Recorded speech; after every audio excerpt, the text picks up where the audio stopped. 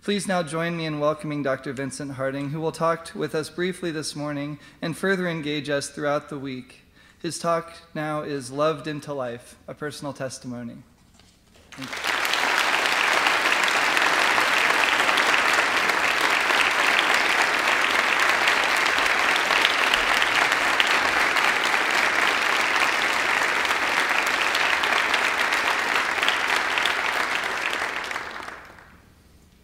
Thank you very much, friends. It is good to be back on this campus. More than half a century since I first came here.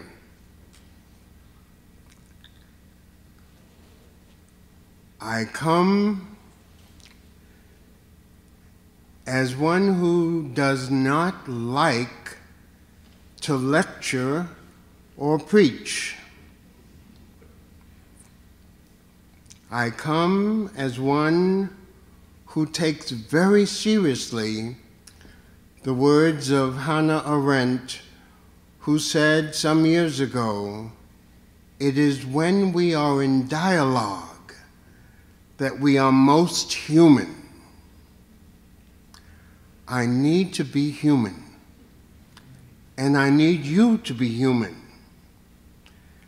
And so I only hope that this morning I can begin to put forward my part of the dialogue.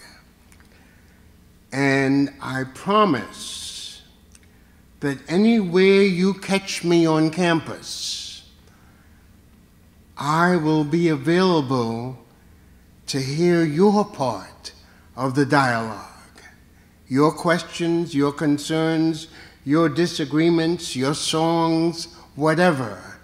I am incomplete without knowing what's in your heart. So please understand this as my opening of the dialogue. And as my brother Mark just said, I've chosen to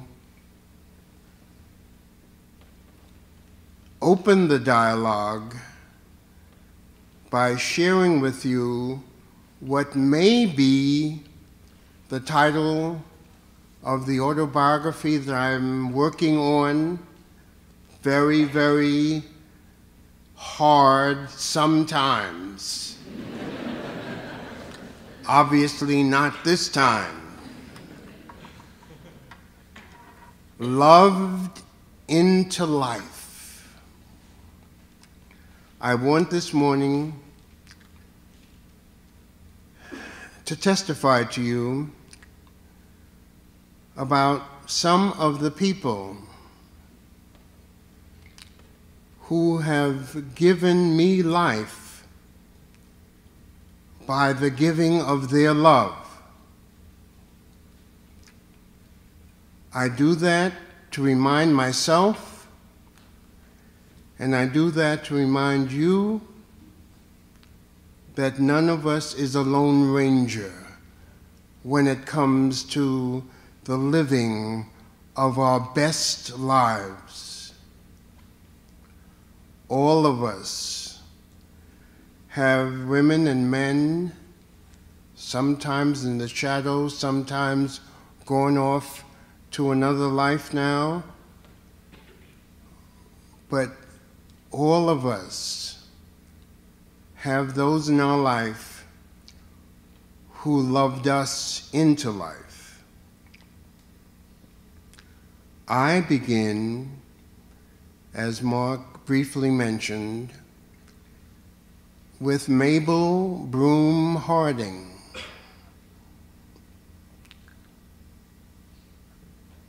The immigrant from Barbados who came to this country shortly after the end of World War I, and who at some point, and I'm not quite sure what the exact point was, married my father.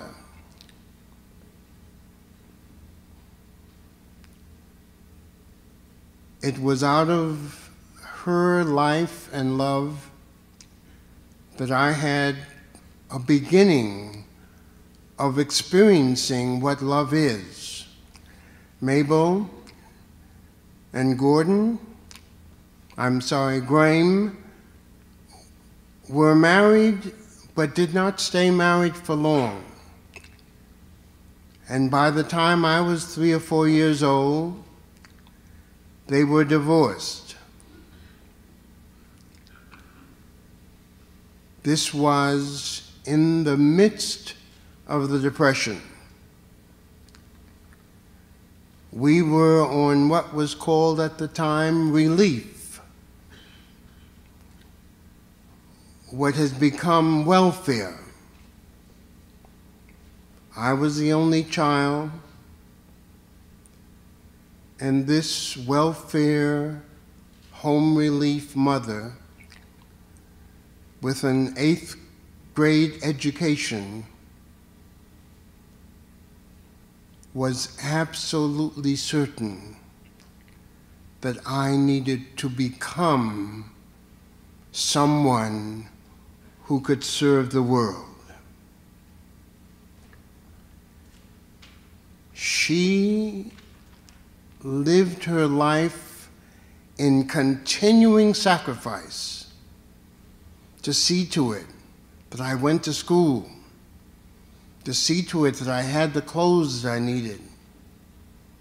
Fortunately, I lived in a city where at the time the city fathers, and there were only fathers at that time, loved their children enough that they set up a college system whereby all of the children of that city, if they had the capacity to pass the entrance exams, could have a full 4-year education with no tuition.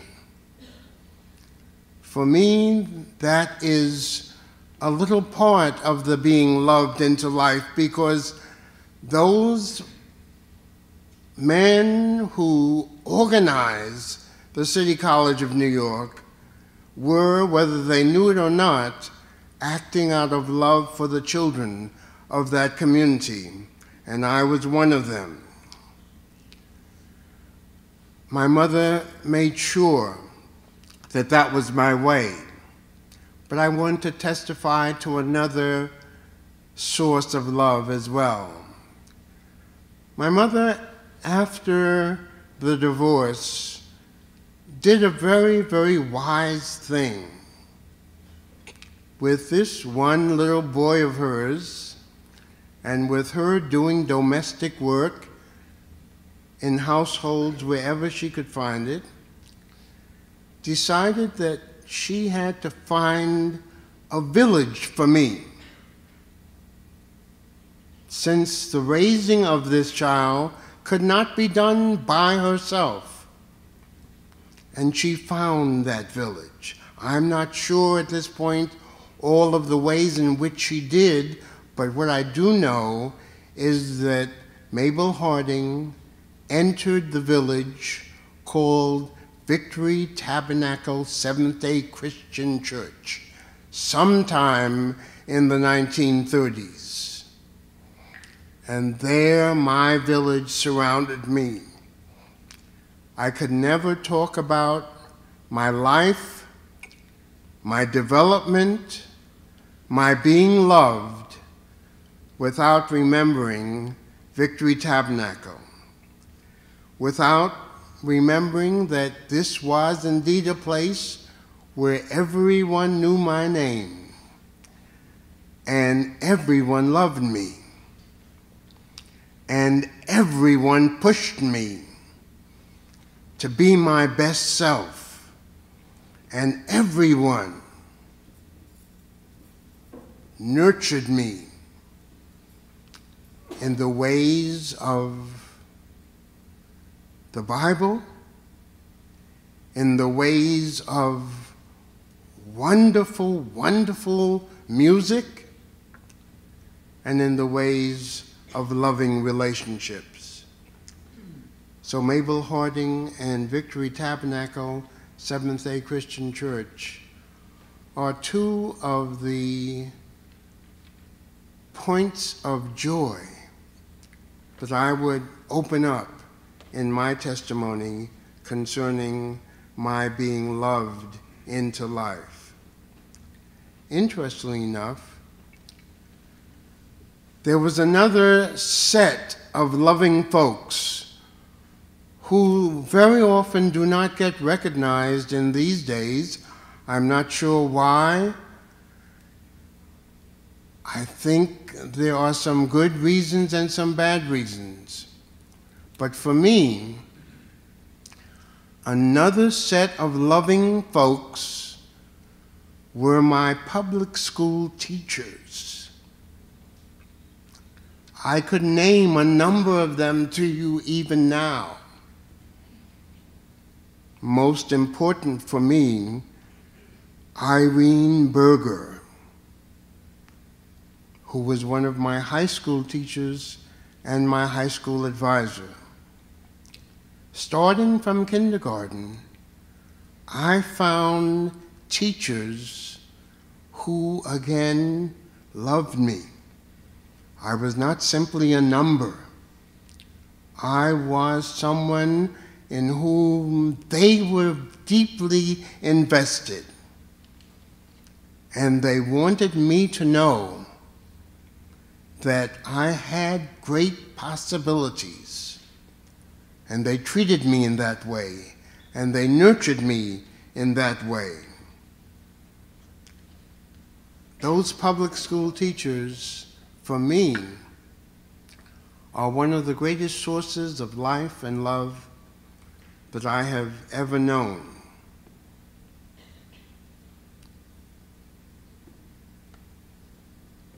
I would testify to them and about them to my dying day.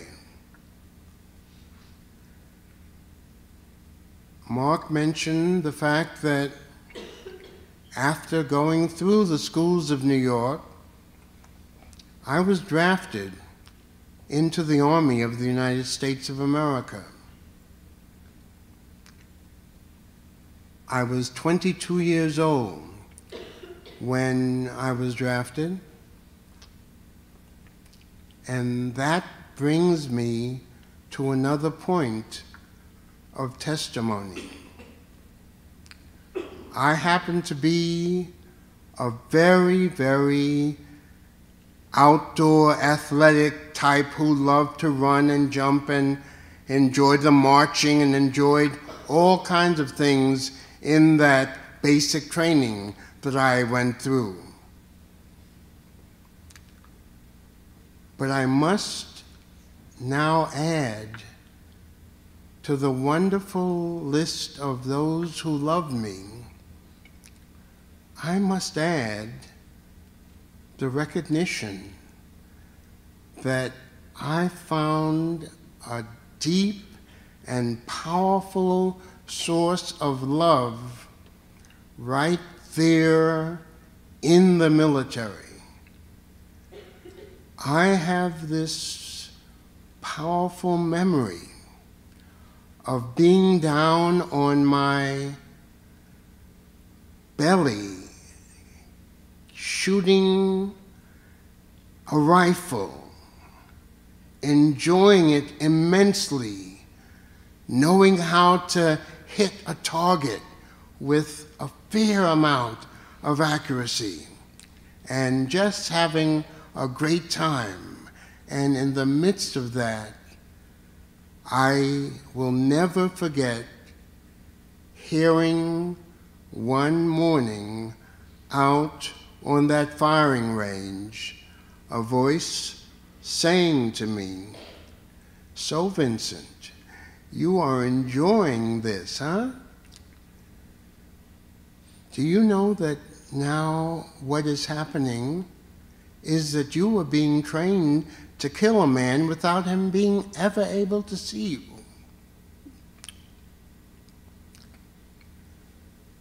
Is that what following Jesus means to you?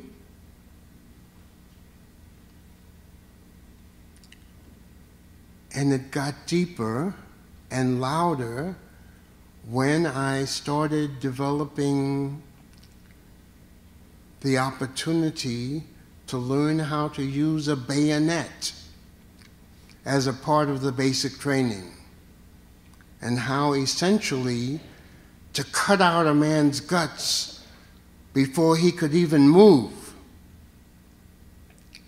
And I was, strangely enough, enjoying that skill.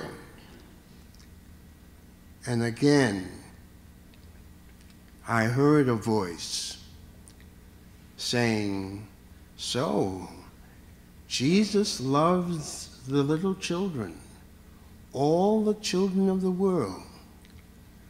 And when they grow up and your country declares that they are enemies, you're going to cut their guts out." What is that about, Vincent?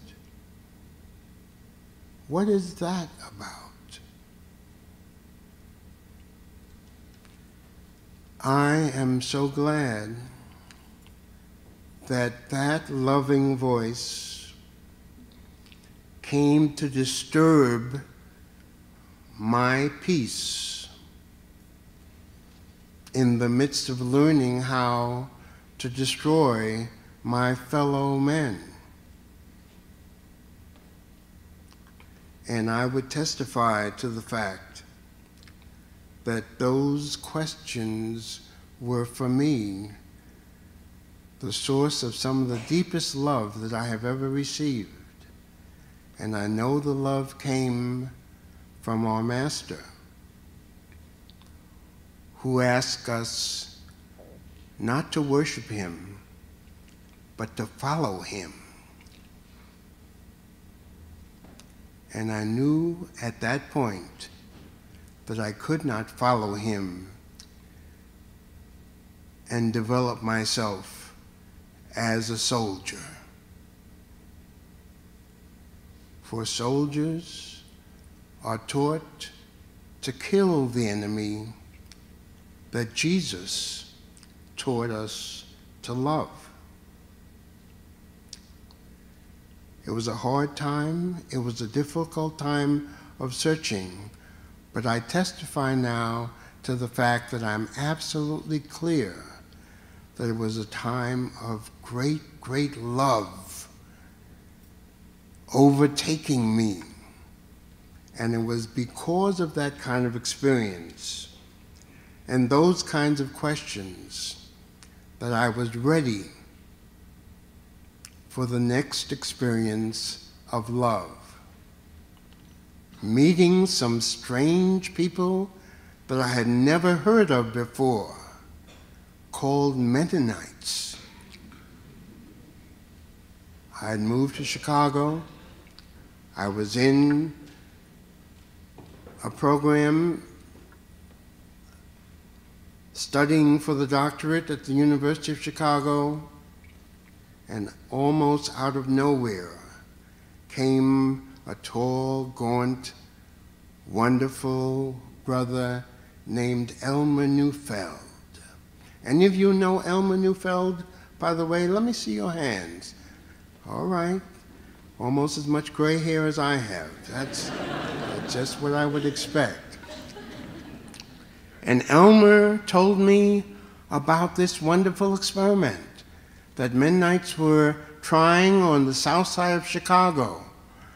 As white people were moving out and black people moving in, and the Mennonite church there, the Mennonite seminary there, thinking seriously about moving out as well, Elmer introduced me to some Mennonites who were saying, "No, we want to stay. We want to stay in this community and minister to and with this community if we can find black folks who will join us in the ministry." That became one of the greatest and most beautiful callings of my life, a call of love from those who were trying to act out love in the midst of the community. I see that as another powerful part of my being nurtured by love. As Marx said, eventually some of us, 3 whites and 2 blacks, went south and drove through the South with nothing but love to hold us together. And that became a powerful experience. Partly because it was at that time that I met another lover in Montgomery, Alabama, in 1958. As we were driving through the South, we decided we needed to meet Martin Luther King Jr.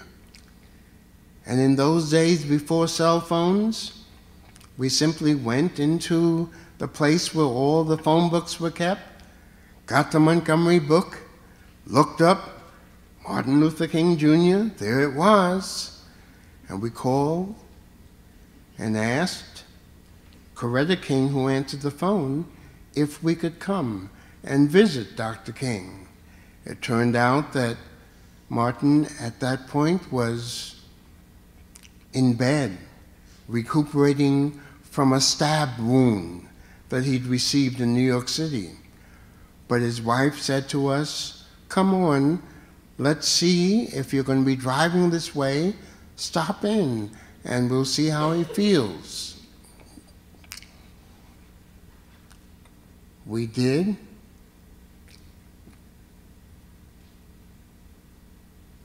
We came to the door. Coretta looked at us, and in a sense, I felt already a kind of loving rejoicing in seeing us. And she said, let me go and ask my husband if he would be interested in talking with you all. A few minutes later, she was back out into the living room that we'd entered with a big smile, saying, yes, he would like very much to see you. And so the 5 of us descend upon Martin King's bedroom. Martin is in his pajamas with his robe, sitting up against the pillows, and with a great big grin, which he was very good at, started to tease us and say, oh, I congratulate you of having gotten through Mississippi. Wonderful. And we had about a 2-hour talk, and in the midst of that talk, I began to feel the deep, loving relationship that we would know for the next 10 years. I testified to Martin as one who, at the end of the conversation, said, listen, and he said especially to the 2 black guys who were in this group, he said, you are Mennonites. You know something about this matter of nonviolence and what we're trying to do here. You were to come down here from Chicago and work with us sometime. And for me, that was the invitation of love. And eventually, I found my way there. Eventually, found the love that was in that setting of struggle for a new America. Martin King opened the door for me. And in the course of that time, many other people opened their arms and essentially said, Vincent, we're glad you've come. Be with us. I remember especially Fannie Lou Hamer, one of the most wonderful 6th grade educated sharecroppers that you could meet, who wrapped me almost literally in her arms and said, you belong here, you belong in this movement with us. All of this is a part of the testimony of love. In that whole period, I remember, especially as the time went on and we began to develop in the movement deep emphasis on appreciation of our blackness. In that time, another lover came on the scene, and I met Thomas Merton, the great Thomas Merton, who essentially said that he was quite ready for Black power to come to a new level.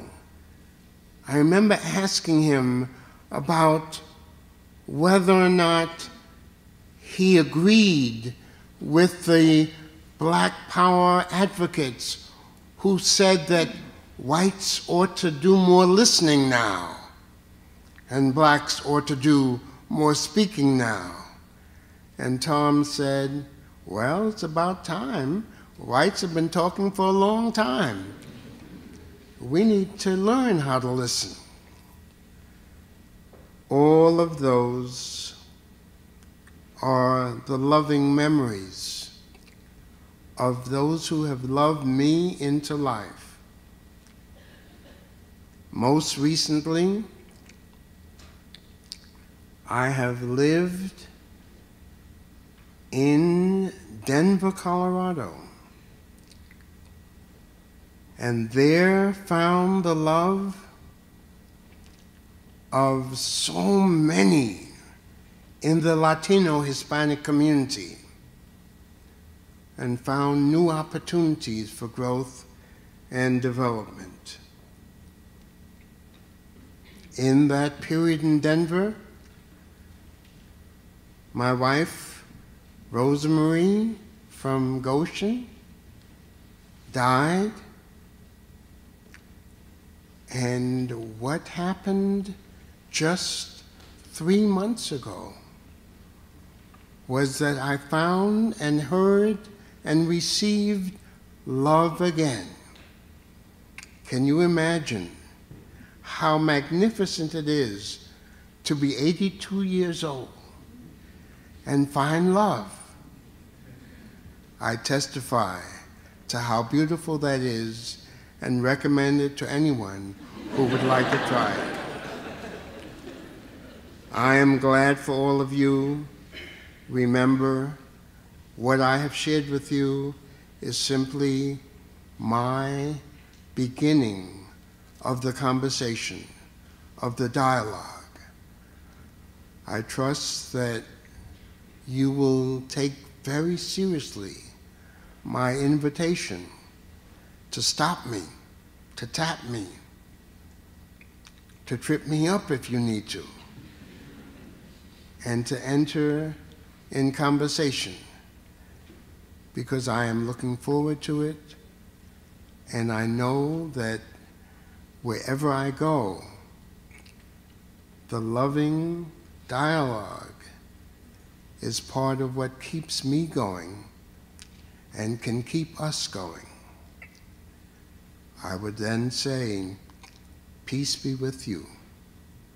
May you have a magnificent day, and may these next years for you be years in which love moves into you and opens you to possibilities that you don't even realize you have. Just keep open, and you'll be amazed and surprised and overwhelmed almost by love. And I will be very happy. Peace be with you.